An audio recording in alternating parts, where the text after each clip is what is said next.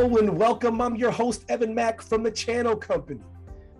A report by GlobeNewsWire.com states that the global storage market will grow from $13.6 billion in 2022 to $38.5 billion by 2027.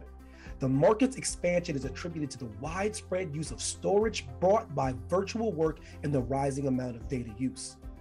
ExaGrid provides tiered backup storage with a unique disk cache landing zone, long-term retention repository, and scale-out architecture. ExaGrid's landing zone provides for the fastest backups, restores, and instant VM recoveries. The retention repository offers the lowest cost for long-term retention. I'm here with Bill Andrews, CEO and President of ExaGrid. He's here to talk about ExaGrid and their innovations within the channel. Welcome, Bill. Thank you, Evan.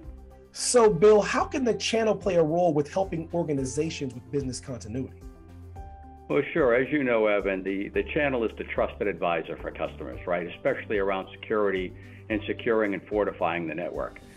When it comes to backup, however, customers often overlook the importance of security and backup, and channel can help customers to understand and educate them there as well. For example, when there is a security threat attack, you want to be able to recover after that threat attack. It's one thing to secure to stop the threat attack, but what happens if it does occur?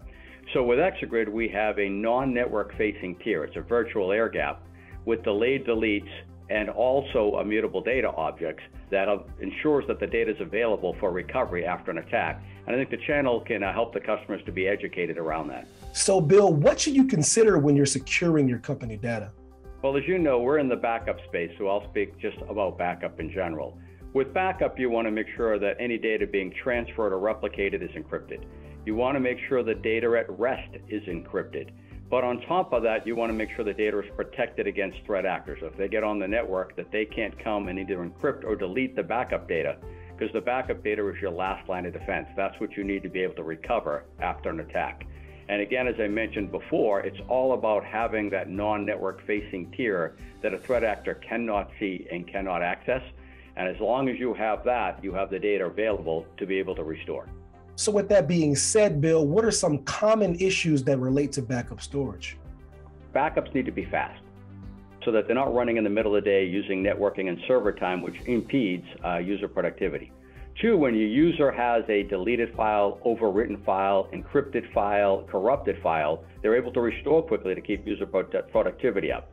You want to have automation and ease of use so the IT staff does not have to spend a lot of time on backup storage. And lastly, with backup, you keep a lot more data than you do on the primary storage because you're keeping weeklies, monthlies, yearly copies for all kinds of reasons. And therefore, you want the cost of storage to be low. And of course, what ExaGrid does there is has a very efficient way of storing the data such that you lower the costs up front and over time. And finally, Bill, how does reliability and redundancy impact the business? Well, obviously, you have to keep your business running, right? Especially to be able to take care of your customers. And if you have a security attack, or maybe you can have a ransomware attack, or maybe it's a man-made event like an electrical grid failure or a fire, or maybe it's even a natural disaster such as an earthquake or a tornado, or maybe a hurricane, right? In which case, you need to have the processes and the procedures as well as the equipment to be able to make sure you can recover from all of those events. I mean, that is actually where ExaGrid excels. Bill, thank you so much for your time today, sir. It was awesome and informative. Well, thank you so much, Evan. And if you would like to learn more, simply visit the web address on your screen. I'm Evan Mack.